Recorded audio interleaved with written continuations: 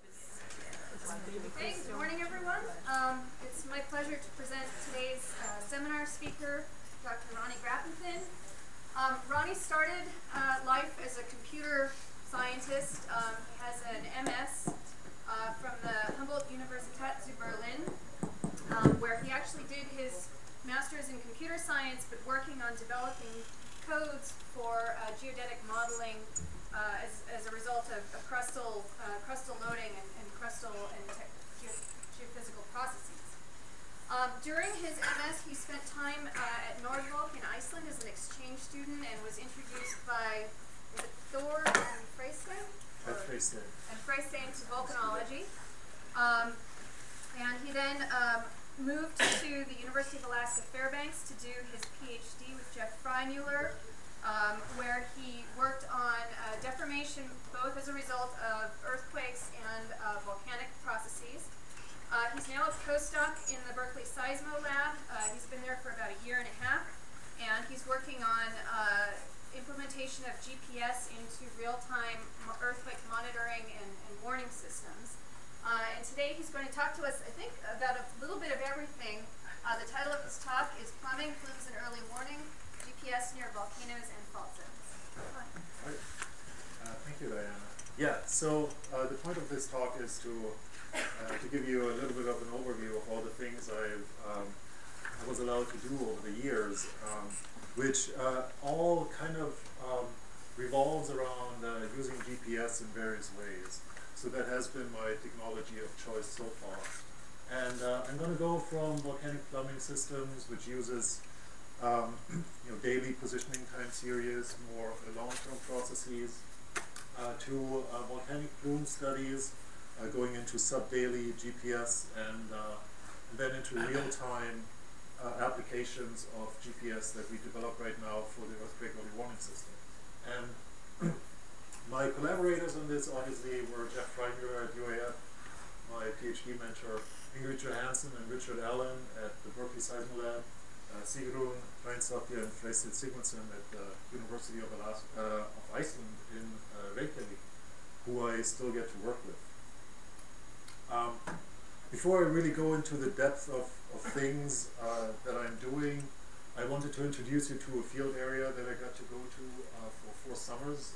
This is in Kamchatka, the Kluchevskoy group of volcanoes. And being a good geoscientist, I put people in here for scale. But the landscape is so vast, you can barely see them. So here we have a Kluchevskoy volcano, which is actively erupting. It's the tallest volcano in Kamchatka at about 4,900 meters. In the middle is Carmen volcano, which is now extinct. It is believed that Vesimiani actually tapped the plumbing system of Carmen.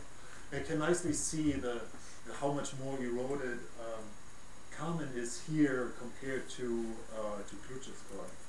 But the focus of our study in Kamchatka, it was an NSF fire project with lots of geodesists, seismologists, geologists, and remote sensing people. A big interdisciplinary project to study Vesimiani volcano here. And the interesting thing about Vesimiani is that horseshoe-shaped crater, right? What happened there was very similar to what we saw later at Mount St. Helens. We had a shallow intrusion inside of the edifice. You got lots of surface deformation, a big bulge formed, and then that bulge kind of released in a landslide, and all the volatiles that were in that shallow magma could expand rapidly, and you get a lateral blast that devastated this entire region here. Much of the more recent deposits are from pyroclastic flows coming down here. After that, there was multiple domes that had been built in here, which now really built up a new edifice within the old crater. You can see a lava flow and an actual crater on top. So when I, as a geophysicist, look at this, things get a lot simpler. I think of this as some topography is what my volcano is, and at some depth there is a magma storage area, and that gets material from below, and in most models, this is all homogeneous and elastic, and you're starting out very simply. If material is delivered from below into that reservoir, what we get is pressure buildup and displacement of the host rock that can manifest itself as surface displacement. And once the magma makes it actually to the surface, and it forms magma lava flows, some of that or all of that surface displacement may go away. As a geodesist, I have a few tools at my disposal to actually go out and measure that. As I said, my favorite tool for that is using GPS. There are satellite methods to get at surface displacement, which give you lower precision but higher spatial resolution. Those are some of those trade-offs.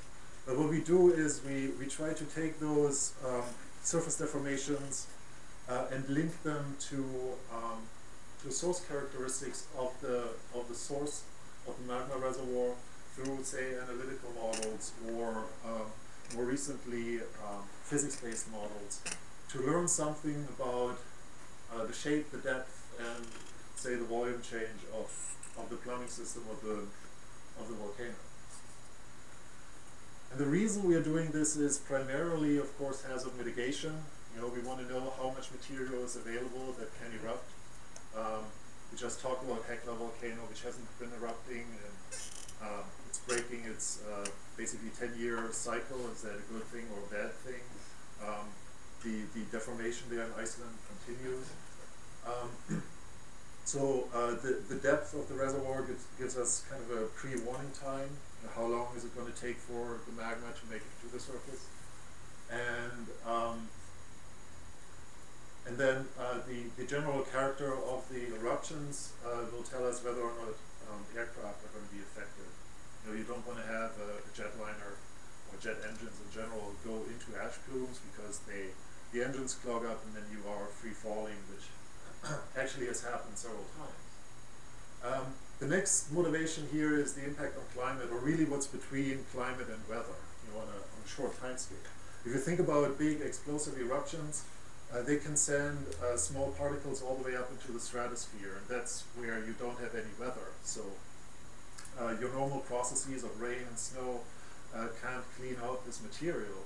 And if there is enough of that, incoming sunlight can actually be blocked by these particles, so all your warmth ends up somewhere in the stratosphere or is reflected away, and you can end up with things that are the years without a summer that has happened in historic times, where you have crop failures and maybe snowfall in the summer, a big impact on your society. So if the politicians would actually listen to scientists, you could prepare for these things, and if you know that there are volcanoes that might prepare to do such things. And lastly, more on the basics science side, is that volcanoes provide insight into tectonics and mantle processes, right?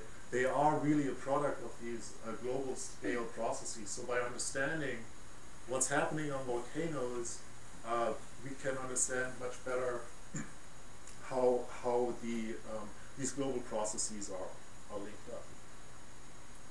Okay, so this is a map view of my study region. The photo I showed before was taken from about here. This is at the flanks of Zimina volcano, which is also extinct. We saw Bezimiani, Carmen, and Kluchevskoye. All of this is just slightly south of where the Aleutians ran into the Kamchatka Peninsula, which is in the Russian Far East. So south of the Aleutians, we have a subduction zone environment. North of it, more a passive margin or transform faults. Sergei Fedotov and others published this very complex figure that is their understanding of the entire plumbing system of that region. I will focus in only on Bezimiani, Kamen, and Kluchevskoye here. So what they use for the entire picture is eruptive products, mainly seismicity, to get at the character of these sources. what they derive from deep seismicity is a source of some shape under Kluchevskoy that branches off towards something at mid-crustal levels under Bezimiani, and then something more shallow under Kluchevskoy. Where's the moho in this area? The moho is at about 40, maybe a little below.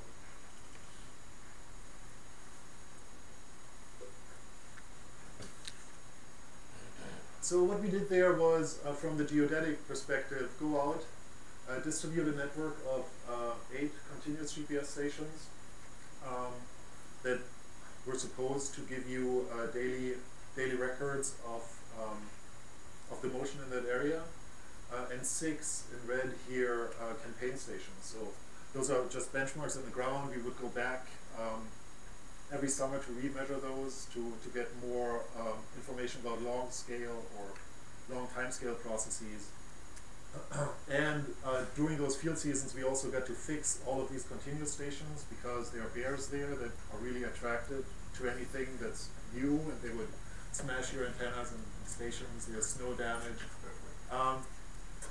The interesting thing about Kamchatka is that there's a lot of research that can be done if the political environment is friendly to you.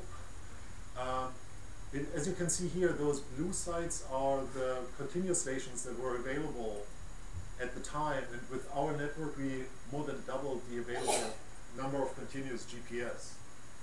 Considering that this is a very active region, those volcanoes erupt much more frequently than, say, volcanoes in the Aleutians.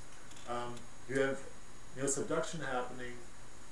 You have the Central Kamchatka Depression, which isn't very well understood. There's just a lot of work that can be done in Kamchatka if you can manage to work out political issues. The processes at Bezimiani during the time that we were there were mainly fairly regular, 1 to 2 explosive eruptions per year, and there was one big explosion that's sending up the plume to 15 or 18 kilometers, and that was that. Pyroclastic flows associated with that, maybe a small lava flow that came down that new edifice. And so we were wondering whether or not the dynamics would actually be reflected in deformation data. So again, what we are looking for are these inflation-deflation patterns that you see mostly at closed systems, so where you don't have, where you actually have pressure buildup. At open systems, the gases can escape, and you see much less, if any, of these inflation-deflation cycles. And if we see anything in those data, can be refined, the source models, can we learn much more about the geometry at depth of those models that I've showed before. So here are the data. This is the vertical component of all the continuous GPS stations from 2005 to 2011. Those down here are about 40 kilometers away from the vent of Bezimiani, and these vertical gray bars indicate times of the individual explosions. And what you can see is any correlation between an explosion actually happening and some measurable deformation. The uncertainties in these data are fairly low. I didn't plot them here, but they won't help us with that.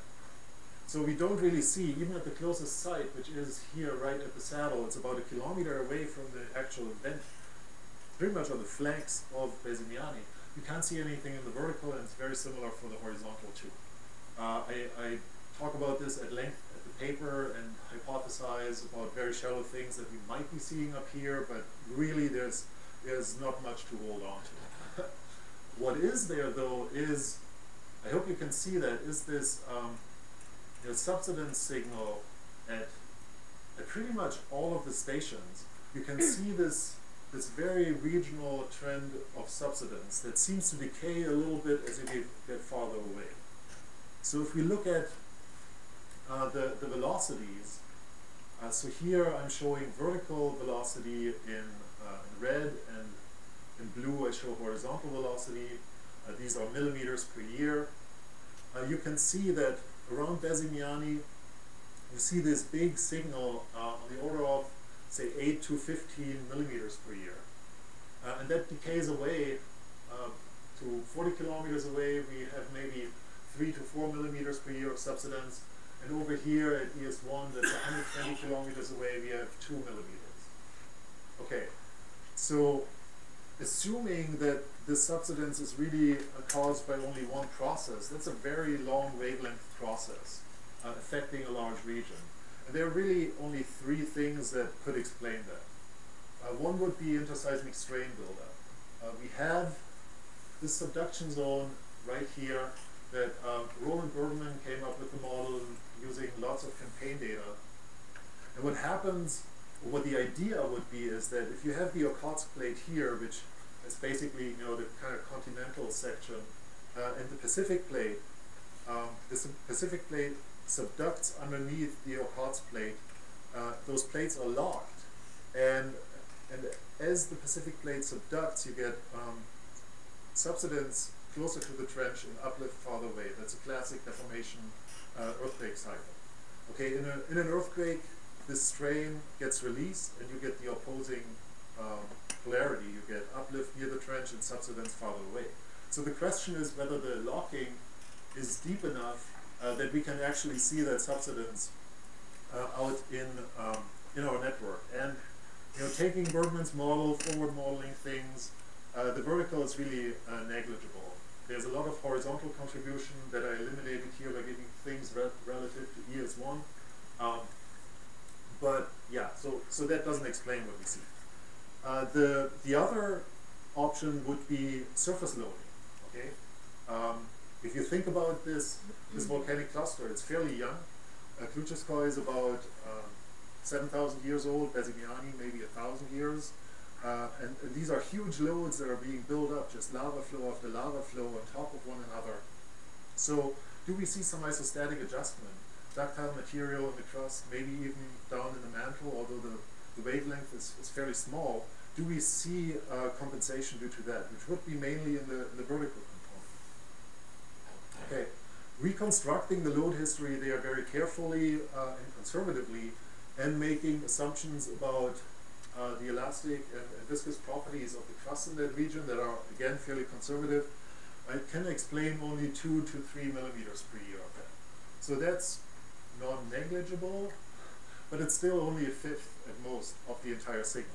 So the last thing that remains is, of course, we are in a volcanic environment, some deep source. And the character of that source has to explain something that gives us more vertical deformation than horizontal deformation. As you can see, the horizontal vectors here are fairly disorganized. But we have a network that's really made for a different problem, right? We're measuring something that has a large regional effect where the network really was focused for Basimiani. So we cannot just go ahead and do a formal inversion. Whatever comes out of that is super non-unique. So what helps me here is the seismic record. Okay, making some assumptions. Again, I have more vertical than horizontal deformation, so my source needs to be flat, right? A spherical source always has a big impact on the horizontal, vertical source much more so. So some sill-shaped source has to fit somehow into that region of seismicity, and I put a slightly dipping sill right underneath that, thinking that most of these earthquakes may be caused by fluids and gases, mainly fluids, percolating through the crust there. I get my dimensions out of the distribution of the earthquakes, and here I have a map view of that sill that I just constrained by locality of earthquake. So the sill is slightly dipping towards the subduction zone. It's at 33 kilometers depth. And I can use now the vertical data, the subsidence of my network to constrain the closing rate of that sill. Sorry, Ronnie, just to interrupt. What were the colors on the previous, your deep earthquakes? Were those? Oh, those are just earthquakes below 22.5 kilometers. So it's just a depth indicator so you can pick them out. And are those all high frequency earthquakes, or do you have DLPs? Those are all high frequency, I believe. And how do you constrain the dip of your sill? Why not an horizontal dip, just from the seismicity, or just? This here? Yeah, So I made the assumption that those earthquakes are due to material coming from a source moving upwards. Really, the sill could also be in here. Yeah. It's just one assumption I made, and I walked through that, and things seem to work well. But yeah, the error bars on this here would be huge. But So there is many no formal error tectonic features or seismic data that allow you to, No, it's only the seismic data, and all the seismic data and other later done tomography work show that yes, there is material from that general region moving up through the crust, and that's as much as we know so far. But I would not vouch for it has to be at 33.5 kilometers depth. You know, it could be at 25.5 or something like that. But it has to be deep.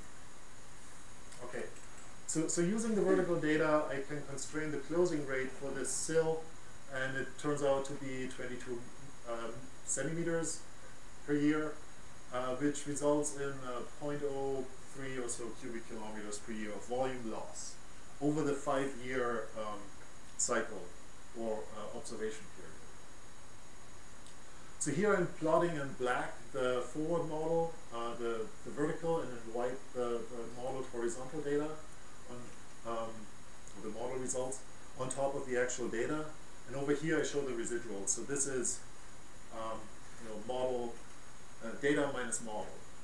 And you can see that most of the red is within data uncertainty or disappeared. So we can explain quite a bit of the subsidence away by these externally constrained source. The other thing that comes out is that the horizontal motion seems a little better organized now. There seems to be, this is all given with respect to this station up here now, but at least for this network, there might be some southward rotation maybe around that station. There are big strike slip faults kind of bordering the central Kamchatka depression, so it might not be totally unrealistic to assume some block rotation, but we're not going there, right? As I said, there are lots of assumptions in all of this. We're really stretching the limits of the network that I have, but we can use this really nicely as reason to go back and do a lot of more work to explain the regional tectonics. So to summarize that first part, I have a magmatic source that constantly discharges material from about 30 kilometers depth. The volume change fits really nicely within long-term eruption rates for the entire region that Fedotov derived. And yes, the network is too localized to do much more. So in the future, I'd like to collaborate with somebody in Japan, Takahashi Hiroaki, who has been doing quite a bit of tilt level work around Pluches, and he wants to go basically put out a GPS transect from the Pacific into central Kamchatka to start taking apart the tectonic versus volcanic deformation, partitioning. And I want to focus, add on to that, focus more on what happens around that sill in the northern part of the central Kamchatka depression. Real quick, before you move on, is there a reason you're not using INSAR? Yes, many people have tried, but it's too regional. You can only use summer data. There aren't enough observations, and the signal that is so regional tends to blend in with atmospheric disturbances. So there were several groups who have tried. There was a paper out in GSA, I think in the early 2000s, of Pritchard and Simons's, and they did their sweep throughout the world, and they didn't see anything in Kamchatka.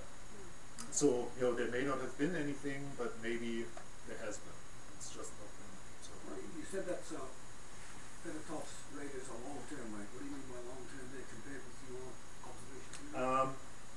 really long term. I forget the actual records, but it includes all the big eruptions like the 1975 Tolbachik event and the, obviously then the Bezimiani eruption in '56.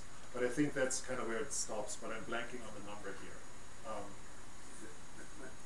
Is there not any estimate of how much has come out during the period that you've been observing? And how does that compare? Say that again? Is there not an estimate of how much has come out during your observation period, and does that compare with your? There's an estimate, and it falls also nicely in that range. So yeah, and so right now, what happened last year was that Tolbachik started erupting, and for a while now, so Tolbachik is a little bit to the southwest of this area, and Bezimiani hasn't been doing anything. So there is some, arm-wavy evidence that these guys are all linked to something that might actually be what we are seeing here, but I'm not going to vouch for that either. What's the temperature of the lava coming out of this hot volcano? I have to blank on the number here. It comes out of liquid, but not as solid. Well, some of it. So what? We go back here. Yeah. So those are fairly viscous flows that do come out of Bezimiani. It's not basaltic. It's more acidic material coming out there. And are those explosions, are those volcanic events, fragmentation events? The ones you had those lines on. Yes. Yeah.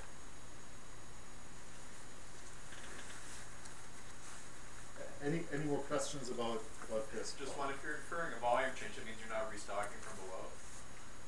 Well, we see a net volume change, so there might be fresh material coming in, and we're only and more is going out, and some of that might be stored in the crust, but we can't resolve any of that, and we only see the net volume change. We don't really know the total volume of things coming in and out. Okay. Is there gravity measurements there? Nope. No. But gravity would be one of the things that should be done, and I put that on my to-do list. Okay. The next part is moving on to Alaska. Redoubt volcano, which is 160 kilometers southwest of Anchorage here, marked with the red triangle. There was an eruption in 2009, and the GPS network there is very different. It's mainly a monitoring network. There was one station, a continuous site, part of the Clay Boundary Observatory, that has been there since 2006. But these red dots, they were only put out just before the explosive activity started. They are campaign stations. Luckily enough, they were remeasured in 2008 after a period of seven years or so of no measurements. So this was all really lucky that we got anything out of that eruption, really. The event itself lasted from about March 23rd till April 4th and was explosive. So the character there was you had a dome that was built, and then there was erupted away, and another dome that came, and a few explosions associated with that. And then that stopped, and after April 5th, the last effusive phase was really just the last dome that was being built, and there wasn't enough left to cause another explosion. The effect was that hundreds of flights had to be rerouted or canceled. Right, Anchorage is a fairly big international airport. Lots of cargo goes through there, and there's oil production, which there's an oil storage terminal right here at the mouth of that valley, which I hope you can make out. And this is where all the lahars go down. So that was actually built during an active event at Redoubt, and I think that was in the 70s. So that had to be closed too, which is an issue. My question here, or what I'm going to be talking about, is not the evolution of the actual plumbing system. That would be fairly similar to what I did at Bezimiani. It is interesting. I invite you to read the paper. It's actually pretty cool with mid-crustal accumulation and then reactivation of residual material from the '89 eruption, but I'm going to be looking into what happens during these 19 explosions, right? There are a few GPS that are fairly close to the vent. So my question there was whether or not I can see pre-explosive pressure buildup, you know, some inflation effect, and then co-explosive subsidence. And I'll be showing you data from AC17, which is right here, and RVBM is going to be given relative to this. So we have 30-second receiver sampling rate, so we can do sub-daily positioning. There it is. This is the vertical east and north component of RVBM given with respect to AC17 for all of April 4th. So this is the last day of explosive activity. And you can see here a very nice peak sorts. Okay, so what happened there is that there's AC17 over here and RVBM is over here. And we can see that RVBM moves up, west and south with respect to AC17. So it's a lengthening of the baseline.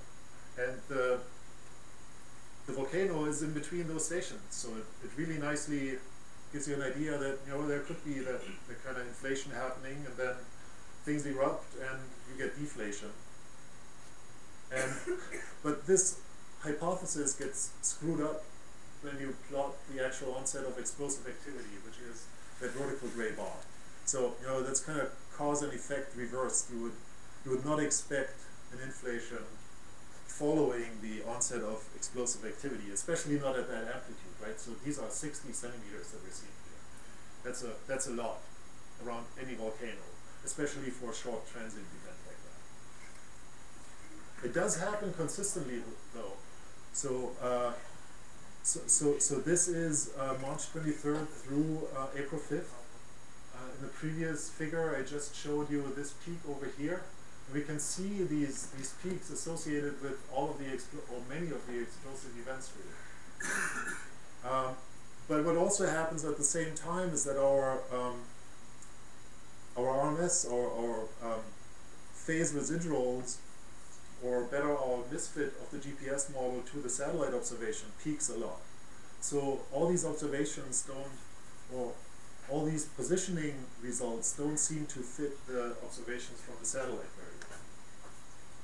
So there is the idea that volcanic plumes, ash plumes that is, not mantle plumes of sorts, can show up in the phase residuals. And that was put forward by Nicolas Hollier in 2005. We saw that for Mount St. Helens and the Yakajima volcano.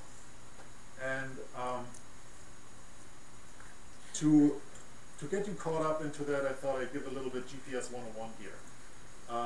So we have our receiver here that gets data from satellites, and the receiver records a few things, and one of which is the phases of the phase of the incoming signal. In GPS processing software, we use the phase to invert for quite a few parameters that ultimately give us our position.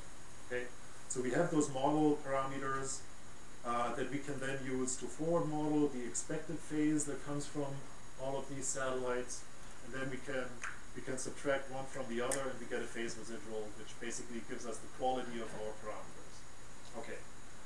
During all of that, we make an assumption about what the atmosphere is. Okay, so there's a radio signal coming from a satellite that goes through wet parts of the atmosphere, or the atmosphere could be wet.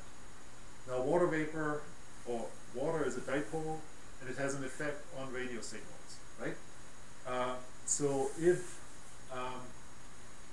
that radio signal goes through clouds or fog or something like that, it gets refracted, which ends up in a longer signal path. Okay. Now, when our volcano starts erupting, it effectively violates our assumptions that we made about the atmosphere, right? It's not just water vapor anymore. There's a lot of water vapor. There's ash. There are electrically charged particles, and all of those introduce an additional phase delay, which effectively means that our signal takes longer to make it to the station. Okay, for the GPS processing software, it doesn't know anything about the plume. This means that, you know, our station is right here, and it thinks that maybe the satellite is further away. but the satellite is constrained by precise orbits. So really, we map this into the position of our station. And this is exactly what we saw here. And if I now go ahead and show you the sky view, so this is our station looking up. All of these lines are the trajectories of the satellites that we can take from the orbits. And along these, I plot the phase residuals, again, the mystery. And you can see here, if I plot this from 1400 to 1440, which is the time of explosive activity, there's a large peak for a satellite that is exactly between, or the signal has to go exactly through the plume that erupted. If I show you the same figure for the base station here, so this is processed a little differently, you can see there's much less noise. There's a little bit of a blip here that really is mapped from here to there. But the overall level of noise is a lot lower. And this really is kind of background noise that we would see over at this other station too. Now here's the footprint of the plume. So our GPS station is really close to the dense part of the plume. Again, satellite 10 was over here, so the signal goes right through the plume. AC-17 has a much more dispersed view of the plume. We know already that plumes that have been detached from the volcano and been in the atmosphere for a few hours don't have any effect on our GPS signal. So this is likely what we're seeing right here. Now to prove that further, I can just delete the data from this satellite 10 here, this red section, and reinvert from my position, which I'm doing here with the blue line. And you can see that big spike is just going away. There's still a little bit of noise. But what may have been interpreted as an actual offset that is co-eruptive inflation-deflation really turns out to be just an artifact, noise, that now can be exploited as a signal to do something about volcanic plumes. The reason why I care about this is a figure that's fairly old, but it demonstrates air traffic from North America to Southeast Asia and back. And it shows all of the volcanoes in Japan, the Kurils, Kamchatka, the Aleutian Islands, and the Alaska Peninsula, that all of these aircraft, thousands of people every day, fly over. Now, I'm not advocating that we should have GPS on all of this and do our plume detection just with GPS, but some of those volcanoes do have GPS, and it is a really nice tool that just falls out of standard processing. And the other thing is that while remote sensing does a tremendously great job detecting plumes, it has the issue of, so far, a fairly poor temporal resolution. Even geostationary satellites take about 25 minutes to acquire a picture and transmit it at fairly low spatial resolution. If you think about volcanoes like, say, Cleveland in the Aleutians, all the action may be over when the satellite's coming back. And right now, another tool to detect explosions is infrasound that works really well, but even that has several hours of delay because of the travel time of sound waves. So yeah, this is a really nice tool that, as I say, is just a byproduct of standard processing. We get our azimuths right away. It's complementary to remote sensing. At readout, we found 17 plumes were about 12 kilometers, and of these we detected 12.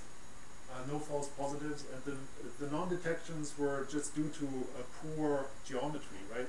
You need to have your satellite, your plume, and your station just in the right configuration to have any penetration of the plume by the signal, and sometimes that just doesn't happen. Okay, now the big question that I always get at this point is, so can you use this for composition of the plume?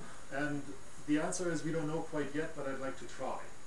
So, but that needs an atmospheric scientist of sorts, because I know way too little about aerosols and their effect on waves.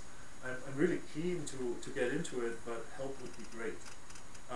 And the question really is whether or not we can use these phase residuals and also signal-to-noise ratio, which Christine Larsen has been working on after my paper on readout, which basically gives you a first-order estimate of ash concentration, maybe, due to reflection of the signal. To characterize the composition of the plume, here I mean water versus solid materials, and get an ash concentration, because that's what's interesting to the airline industry. They want to know how much ash is potentially in a unit volume of air.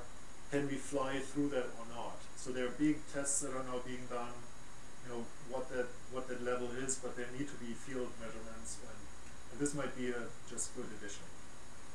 There's going to be there are really good data from AFA-Türkel in 2010, high-rate GPS, nice webcam images to experiment with, and there's the data from 2012 at Greenewalt, which also put up quite a show actually in 2011. So I think I'm going to mention this briefly. I hope I'm not going to run out of time at the end, but this is really cool stuff. So this is using GPS differently to get at plume heights, and this was work that was led by the Icelanders, mainly Sigrun Meinsdottir. But I got involved in it, and it's just super cool. So this is the Vatnajökull ice cap in southeastern or eastern Iceland, and there is a subglacial volcano underneath, which is called Grímsvötn. You can see here the outline of the caldera. The vent of that eruption was here where the red star is, and there is a nunatak, a bedrock sticking out of the ice about 6 kilometers to the east of that vent, and they put high-rate GPS there, seismometers, a tilt meter, and this is transmitted via radio link down to here. And all the data could be recovered throughout that eruption.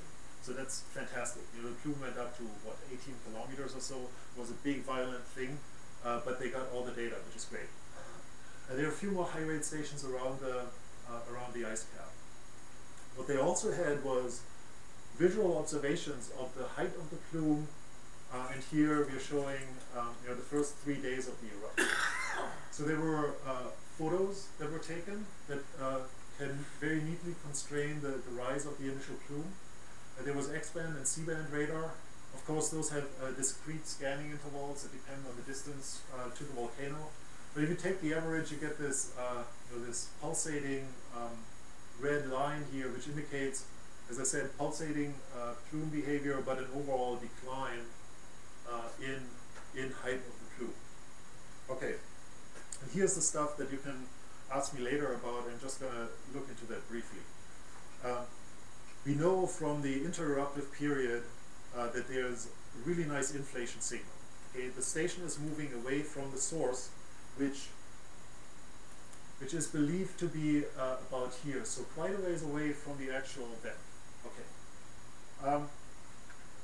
So during the eruption, that polarity inverses, and we get motion towards that source. So we know where the source is, making the assumption it's a simple Mogi source, spherical thing, very shallow, 2 kilometers depth. Making an assumption that the radius of that doesn't change, we know that the rate change in displacement towards that source is basically constraining the change in pressure in that source. Okay? But we make the assumption that the radius stays the same. Good. So we have the pressure change rate. When we link that source through a simple laminar flow conduit to our vent, we can get through flow equations a magma flux at the vent. And then there are relationships for, those are empirically derived from looking at many, many explosions and plumes that relate flux at the vent to the height of the plume. Okay, so again, we constrain the radius of the source, then our deformation rate gives us the change in pressure rate, which gives us the flux at the vent, which gives us the height of the plume. We also assume that there's no volatile content change in the magma and no recharge, so we simplify a lot. But when we do this, we get this black curve here. Okay.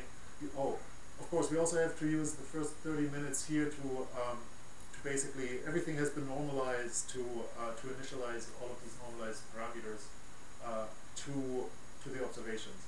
But then we get this from the deformation record, okay? we can reconstruct or forecast the height of the plume. We get the pulsating behavior right, and we get the decay over time also right, which is pretty cool. If we have these external observations and we forecast this, and this doesn't match anymore, we know instantly that there's some fundamental change in the plumbing system or in the composition of the magma. So I just wanted to mention that briefly. I can go over that in a lot more detail after the talk. Because the last thing I really want to talk about is earthquake early warning, which is what I'm doing right now for my postdoc. I'm really integrating real-time GPS into earthquake early warning. And the thing you need to know about this, early warning means an earthquake is happening, and you have P waves and S waves that radiate outwards. Okay, we are not doing forecasting or anything like that. We have an earthquake that's happening, P waves are picked up by the seismometers.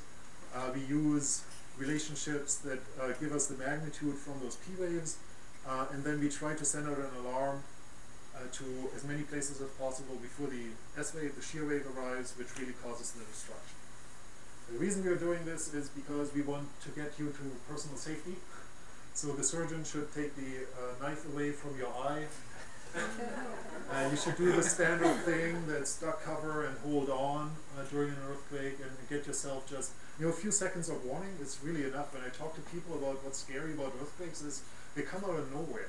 If you're good, you can kind of hear the P wave come, but there could be a magnitude 9 coming right now, probably not here, but somewhere, and nobody would know about it.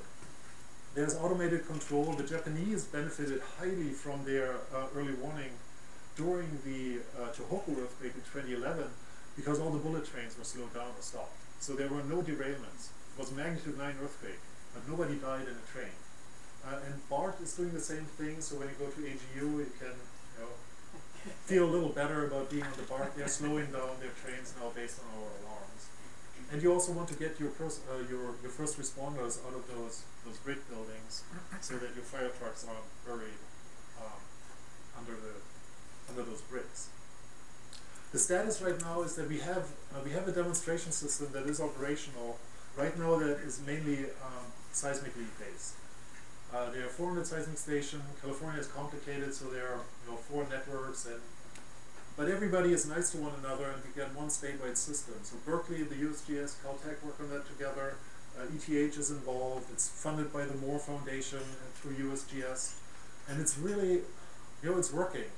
The issue, of course, is station density. Right now, we work with what we have, but there was a law put in place in September of last year, where Governor Jerry Brown demands that there shall be earthquake early warning for the state of California by 2016.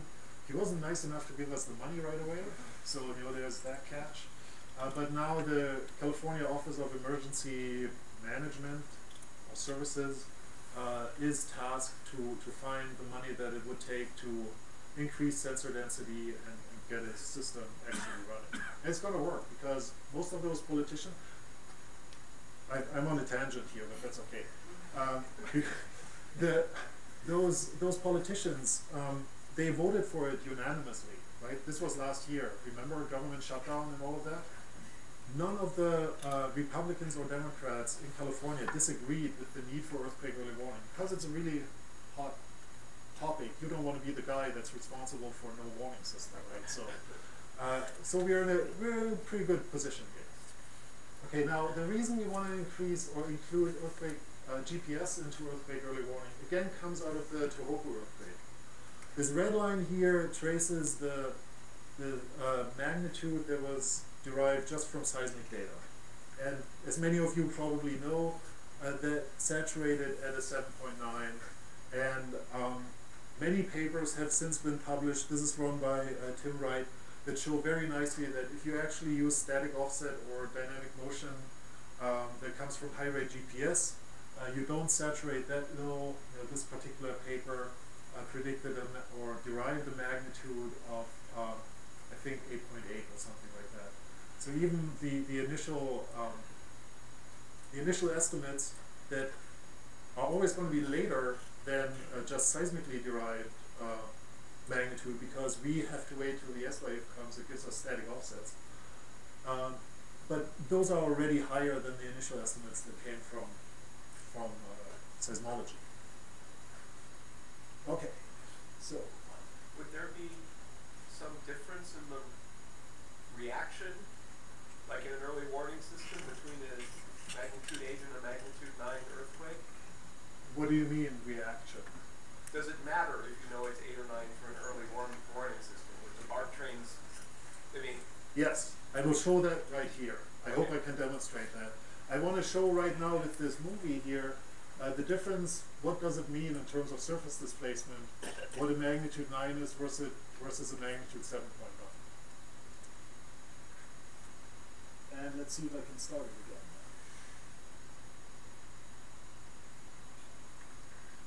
Okay, there it goes. So here we have horizontal displacements, here we have vertical displacements. Those are 1 Hertz observations. This is the onset, this is the event. You can see how things start sliding. The maximum is 4 meters in the horizontal, 60 centimeters in the vertical. You can see S waves come through, you can see the surface waves roll through, and you can see that a lot of Japan is affected by this. There's some really nice reverberations, probably due to sediment basins. The coast was subsided by about 60 centimeters, which increases the tsunami hazard, right? All of a sudden, the wave has to be much shorter. This is the first aftershock, magnitude 7.9 by Tokyo. And this is what you get. You know, so having them superimposed on one another gives you a really nice idea what it means. What does an order of magnitude mean in the earthquake world? What the Japanese did was, it's a good thing to do that. They only warned the region that they thought, which was generous for magnitude 8, that was affected by that earthquake. And so the region was too small. Tokyo didn't get a warning. So if you have some spatial constraints on that, the magnitude really matters. Okay. So the thing that I'm building is called GLARMS. It's based on the seismic algorithms that feed into that common decision module. So each of these detect P waves and tell somebody here, hey, I found an earthquake, and that somebody here is the final decider about whether or not an alarm should be sent out to the public. On the GPS side, we have time series that are being generated, and there's my code that takes in position time series or position changes. It does continuous quality control on the last 5 minutes of real-time data. Okay, if triggered by the seismic system, so again, I said that GPS cannot detect P waves, right? It's not precise enough, and it's not its job. Seismometers are really good at finding P waves. So we hook this algorithm to the P wave detection and start estimating offsets when a P wave is detected. Send these offsets into an inversion module that gives us a distributed slip model, and from that the magnitude, and sends that back into that public system, so that once the seismic system initially decides that there is an alarm and it may end up saturating and say a 6.5 or something like that, we can kick in and say, no, it's really a 7.5. And that decision, it's okay to make that decision a little later, because you will initially warn everybody already, so you have a few more seconds to increase your warning radius if you have to. To show that this works, I replay the El Mayor Cucapá earthquake data. So this was in northern Mexico. Here's the US-Mexican border. We only have really good high-rate observations from the northern part here, from the southern US. What is shown in these panels here are just the north and the east displacement along a few of these baselines. And they show you that there is dynamic shaking, but you can also make out the static offset from this, which is what we are estimating. Okay, so now this is running through in simulated real time, and these black crosses here are the estimated offsets at each epoch. once we think an S wave would actually arrive. And as these offsets start to increase, you can see that there's slip that's building up on our model fault. The magnitude increases from background and noise towards a magnitude 7 here. Yeah, it's about a magnitude 7. Static displacements didn't arrive until about 34 or so seconds after the event, because again the S wave has to travel from here all the way up here before we actually see any deformation, which takes 30 seconds obviously. The actual final magnitude was a 7.2, and we consider our solution fairly good and fairly stable. All these colors here just mean microstrain, so strain that's propagating through the network. And so you can see that there's some noise, right? It's real-time data or simulated real-time. Some of these things go off and on. But in general, there's quite a nice visualization of the strain. Now, the one thing I want to point out that you hopefully saw is that this strain built, or this, slip built up really gradually. Okay, I'm only doing spatial smoothing here. There's no smoothing in time. At each epoch, I re-invert for slip along that fault. So that really tells us that the offset estimation is very stable. Okay, to summarize that part, right now GLARMS runs in real-time testing mode at the BSL, and you may have heard that there was a 6.9 offshore of Northern California a few days ago, and our network isn't far enough reaching, and also the code had crashed just a few hours before because it's real-time testing mode, right? We are running this right now to actually make it stable and work, hopefully for the next bigger earthquake that's actually where people are. It's going to soon feed into the demo system, and things appear to be robust. In the future, I'd like to expand that for volcano early warning. The colleagues in Iceland were fairly interested in that. You know, you can do the same thing. You just swap out the greens functions that give you that link your surface deformation to your sources. There would need to be another trigger algorithm. Probably I can implement some short-term average, long-term average on that. The code itself is going to be open for other observatories, so if anybody wants to use it, it's highly modular, nicely developed software, so that we don't have to replicate all of these efforts. And in the future, there's a lot of work that can be done. And inspired by Google, I thought I'd include this here. You know, really what we need is real-time seafloor geodesy, okay? And I'm just going to put this out there, and I call it a moonshot because it really is. Right now, we are with seafloor geodesy about where we were with land-based geodesy 30 years ago. UNAFCO was founded. UNAFCO is a big instrument pool for geodesists 30 years ago because a receiver basically had to have its own truck to be put out into the field. It was too expensive for any individual institution. But for the Tohoku event, what really helped were those few seafloor observations that they had, about 5. And they have 1,200 land-based observations. But those 5 data points were way more important to constrain the distribution of slip on the plate interface than many of these land-based things. So that's something I want to get involved in and hopefully push forward over part of my career. So to summarize the entire thing, or all the things that I talked about, I went from daily positions at Besimiani volcano, constraining, you know, a deep source, a deep sill that is more hypothesis right now than actual evidence, but provides a lot of material to go back and work on. I went to sub-daily GPS to detect volcanic plumes with that. I used high-rate GPS, or I contributed to the use of high-rate GPS for plume height detection. And right now I'm using real-time GPS for earthquake warning. So it's a nice mix of applied versus basic science that I have been doing and will continue to do. And with that, I'm ready to take more questions. Thank you.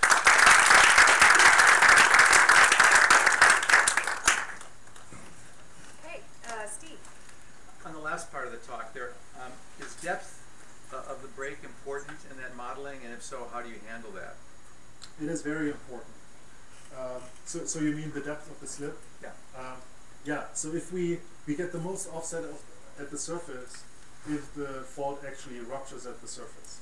If we have a deep, very deep slip, you know, say there was a magnitude 8 off in Kamchatka last year, we see very, very little surface offset on the order, so that was 600 kilometers, that's the kind of depth I'm talking about here. We saw about a centimeter of offset at the surface, and that's nothing you can resolve in real time.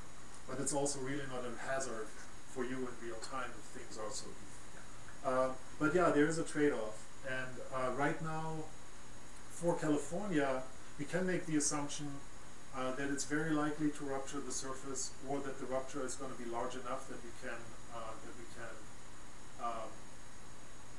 we can resolve the slip, and making the assumptions of surface rupture does not bias our models too much. But yeah, we simplify there, and that may overestimate or underestimate the magnitude. It would underestimate the magnitude. How soon can you tell the size of an earthquake in your earthquake early warning system? Yeah, so I'm not going to go back. So you saw there was this this figure that showed seismic magnitude versus GPS-derived magnitude. Okay, so it depends on how far our GPS away from the epicenter, and you know, the main reason there's an issue is the S-wave propagation time. So if we are, as we were in El Mayor or in Mexico, about 200 or so kilometers away, it takes about 30 seconds. And then the processing itself is, you know, there is some delay that's due to data transmission. So you have telemetry delays. That's on the order of hopefully a second or two. That can be hardened with the money that's available. And then there's some processing time. The GPS time series, each epoch is actually processed in less than a second. So there's no delay, really no delay for 1 Hertz observations due to that.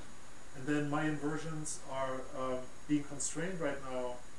I got them to within a second too. So once the data is there, things pop out really quickly. So there might be maybe 4 or so seconds just due to processing, but we are within the tens of seconds. Right. So considering the March 11th earthquake, Japan, how soon could you have told whether the earthquake size was 8 or 9? Okay, so just going to go back to that figure now because it shows it really nice. Okay, so you can see that here, at about 34 seconds or so after the event, S-wave started making it on shore, and then we started just from the static offset from one station. You could actually already estimate, you know, that it was a magnitude. What is that? More than 7.5. But then there's also finite rupture time. Okay, so the rupture isn't over yet. The rupture actually took about 150 seconds for that event. So you're already pretty well within the ballpark. But in that animation that I showed, you saw that you know, the horizontals, they took some time to evolve towards that final position, and that was the physical process, not the processing itself. So this here shows it fairly nicely that, you know, about for a big earthquake like that, you get to the final magnitude for GPS within, say, 100 seconds or so of the onset of the rupture. But you already know that something big is happening, and you just update your system. For 120 seconds, it's far better than 20 minutes. Yes. As you point out, it took 20 minutes for waves to get far enough away to decay in amplitude that it was possible to constrain the final magnitude. And that's when your tsunami is already well on the way. So it's not just the seismic hazard. In Japan, the big issue really was the tsunami. If you put a magnitude 8 into your seafloor deformation model, your wave heights are going to be way too low for that, your inundation area. But with the GPS data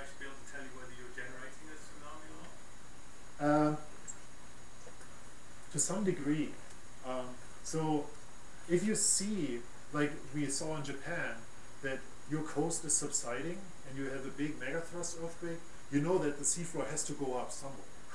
You don't know what the actual amplitude is, but you know for magnitude 9 and all that subsidence on the coast, there's a lot of energy that has to go into the tsunami. And all of the tsunami modeling software or codes really just take the seismic magnitude as an input and make their own assumptions about how the seafloor deforms.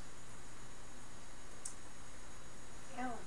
I assume that, especially early on with your GPS stuff, but maybe even more than that, you must be, I guess, using the seismically constrained hypercenter information Yes. and so on.